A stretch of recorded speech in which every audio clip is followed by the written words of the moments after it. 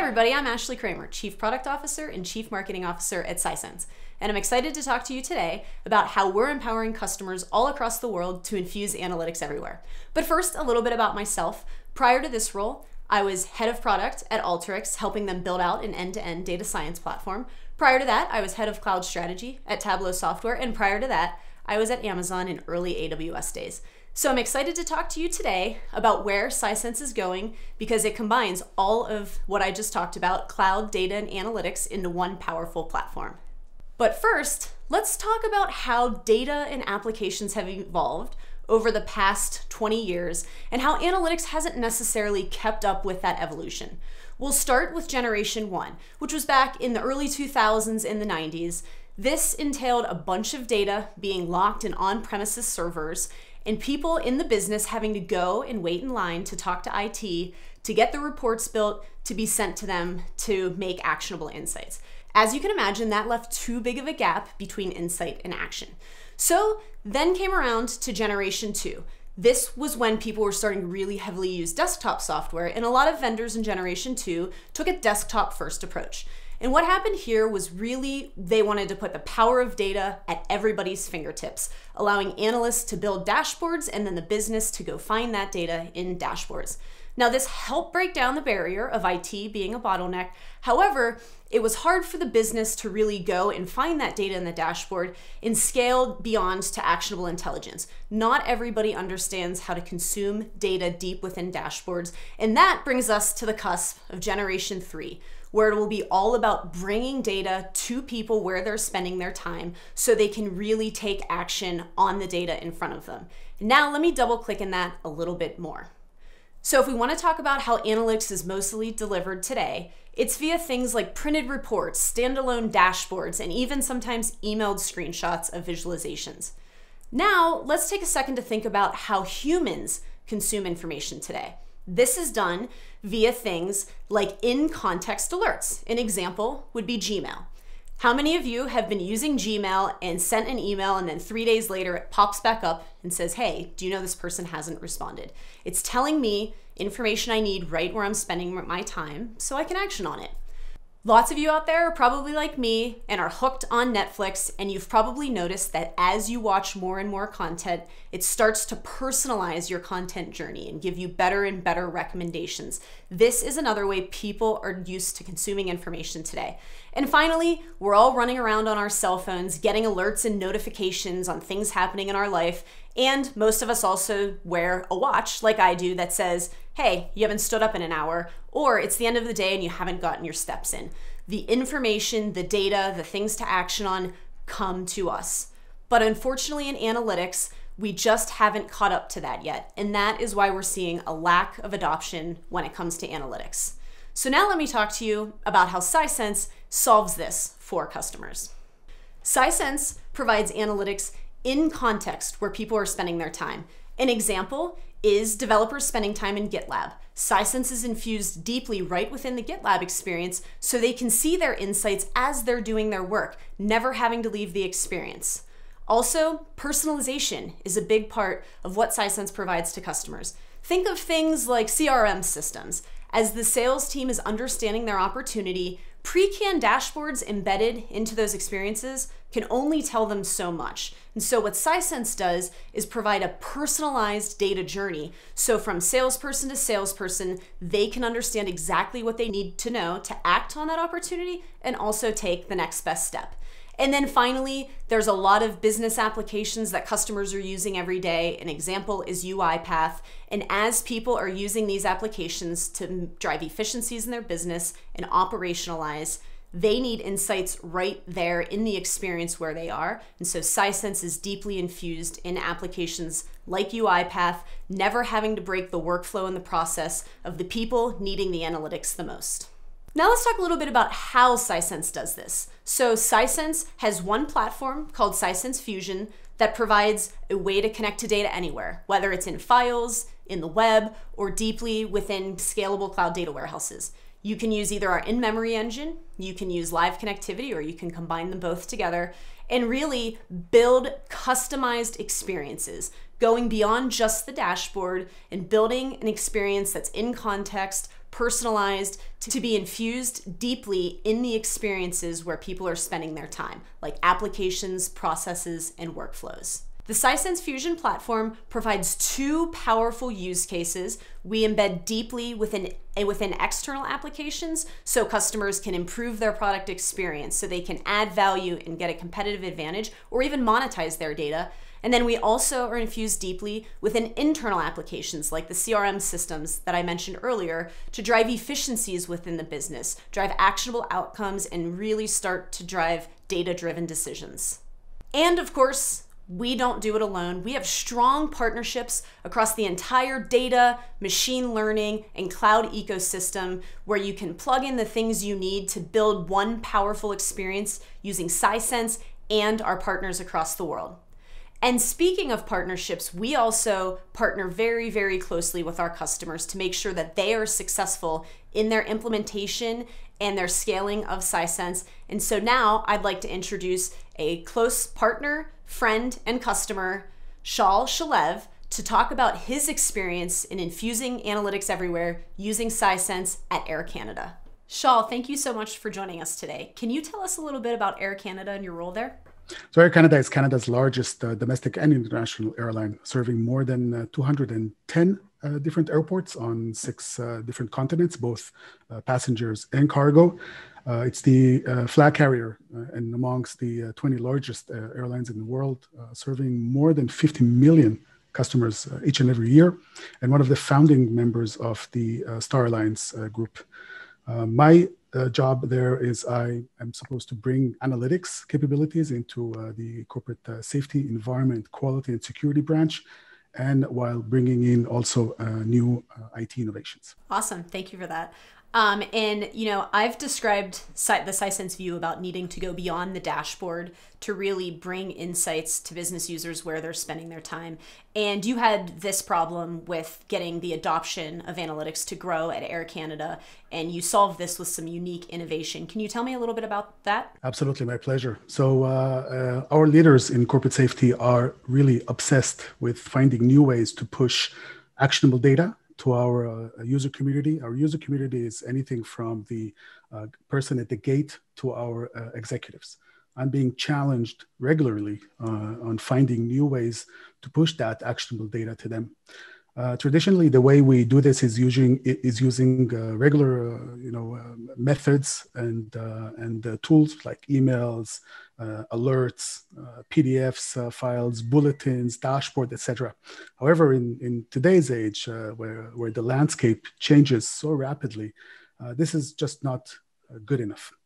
I was able to build a few proof of concepts just by observing the ever-changing landscape of the new reality that we're dealing with today, where I just cannot expect a user to stop his or her day job and go to an office, print out that PDF, look at the dashboard, or look at the appropriate email or bulletin, or find them.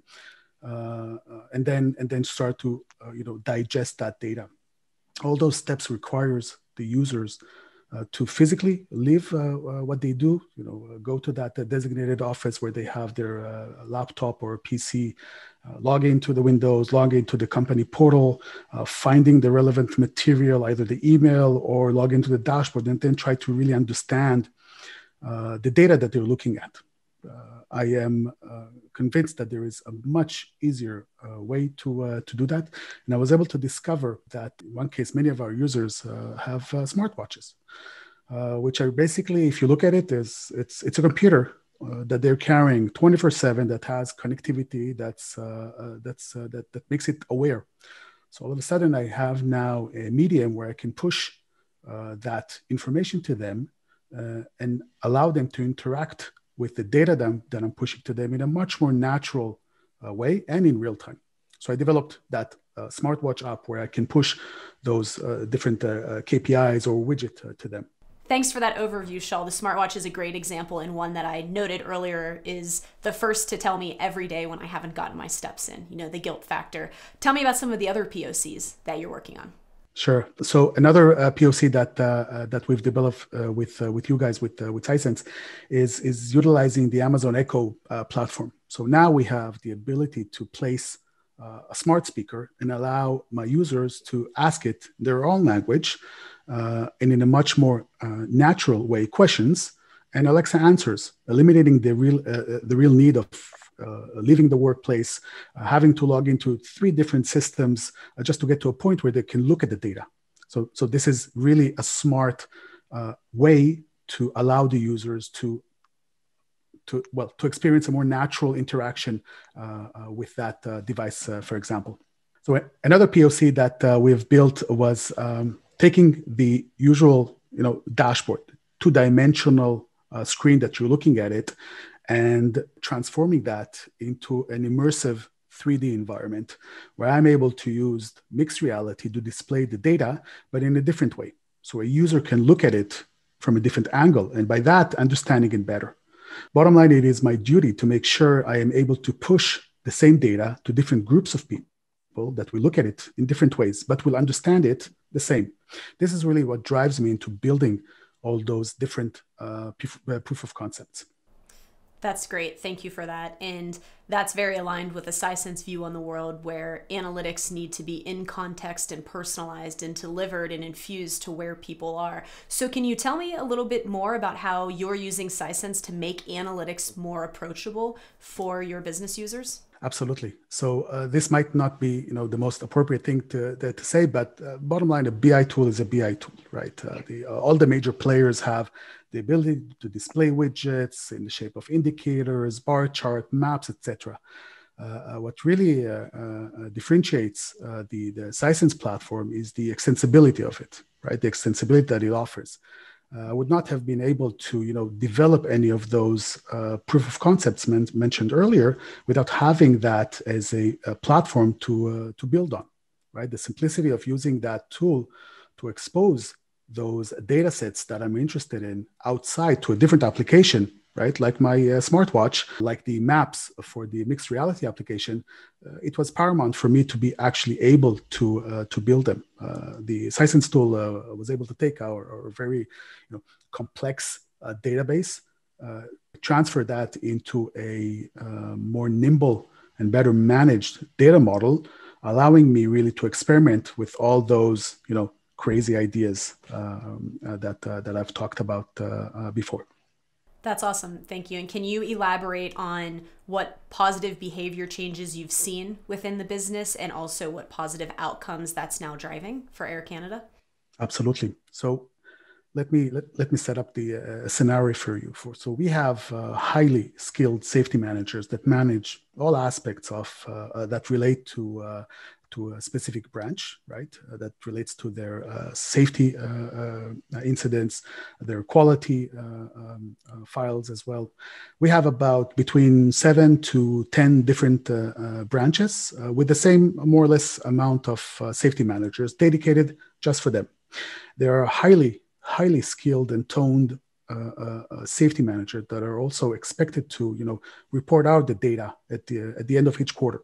We have at each and every end of quarter, we have a safety board for each branch, where all the management of that specific branch meet up to discuss their performances from a safety perspective, from a quality perspective. In those meetings, they can come up with action items for correction and all sorts of corrective actions to better manage and mitigate all those safety events or risks that are arising. For example, I have our in-flight branch and their safety manager. Typically, it would have taken her a week every quarter just to compile that data, right? So she's compiling that data, extracting that safety data into Excel spreadsheets, and then creating all those pivot tables and charts. And then she embeds that into her PowerPoint slide and reports that out in that safety board. Putting all those elements together into that presentation takes her a week every quarter. Now, we're talking here again about a highly skilled safety manager that sits down and works with Excel and builds slides to a PowerPoint a week every quarter, and that bottom line translates to a month every year. When we built the dashboard for her, all that was eliminated. All of a sudden now, she does not have to spend those days, weeks, or months during the year to compile that data. But that's not only the thing that we've achieved from that. So from an RR perspective, this is easy math to do.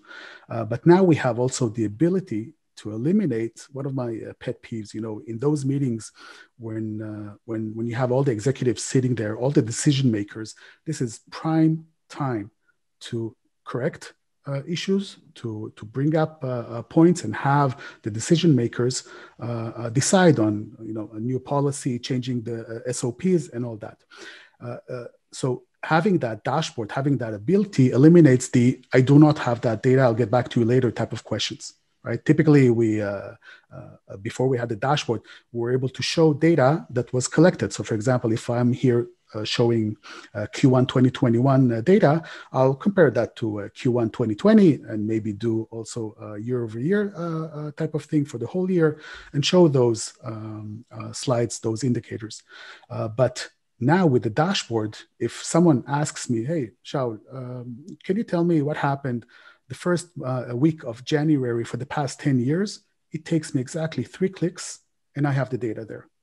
Setting up the infrastructure to allow all those decision makers to have access real time to the data. And with that, driving more a reactive approach to what is looked at traditionally as a more reactive branch. Right. So this is what we're able to bring to the business: consistency, flexibility, adaptability, and this is just awesome.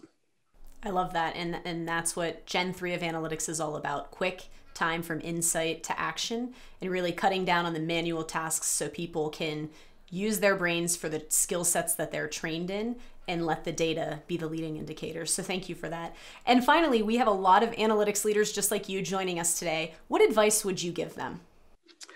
So really what I would like to suggest is that first and foremost, you have to have the right infrastructure to really drive that type of change like we've done in Air Canada in corporate safety.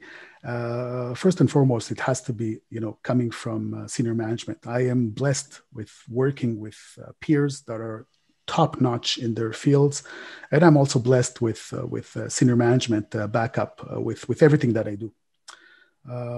But all that, would not have helped me unless I have the modern tool set and capabilities to really talk to different people with their different intelligences, right? We have to be able to look at what I call the battlefield of information, really from different angles, and understand what worked 10 years ago, 15 years ago, 20 years ago, or even 5 years ago might not work today. We have to have the tools and mechanism, the right tools and right mechanisms in place, so we will be able to be more adaptive, more nimble, more flexible, especially in these harsh days. Thank you, Shaul, for that great advice, and thank you for joining us today. Sisense looks forward to a strong continued partnership with Air Canada for years to come. Thank you very much. The pleasure is all mine.